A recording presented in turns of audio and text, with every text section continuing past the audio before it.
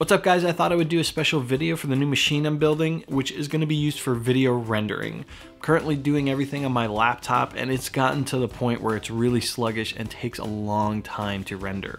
Let me go through the different parts that I've got and then I'll build it and we'll see how it's doing compared to the laptop.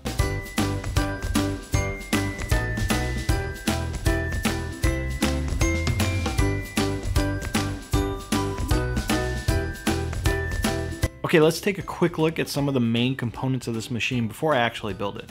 First up, we've got the CPU.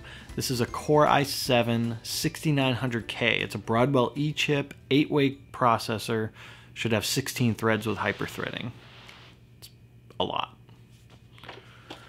Next up, we've got the Asus X99 Pro. This thing supports up to 128 gig of RAM on it. That's insane for a desktop PC. Brings us to the memory.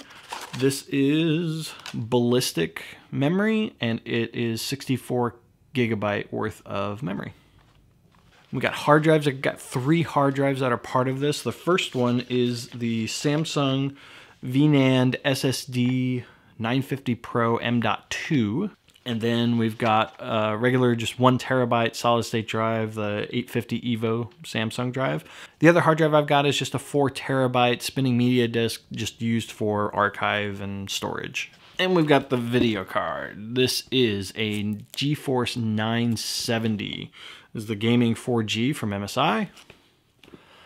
So hopefully that'll help me crank out the video rendering faster. All right. So those are the main pieces of the machine. I've also got a 850 watt power supply, which is probably more than I need, but that's what I've got. And then the case that I've got is a Noctis 450. So I'll show you that once it's built. And then I've already got monitors and stuff. So I don't need any of there's no extra peripherals that are new. I'm just gonna reuse what I've got. All right, let's put it together. Okay, we've got everything up and running and the machine's installed. So what you're looking at here is the output of when I rendered the file on my laptop, and it took 27 minutes and 38 seconds. That was a long time. So if we go look at, we'll go and run this same item over on the new machine, and we'll just go run it again.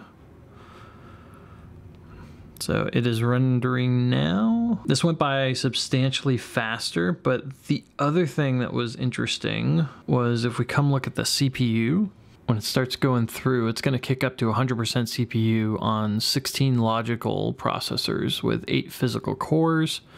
And the other thing on the memory side, you'll see would creep up around 23 gig of memory used.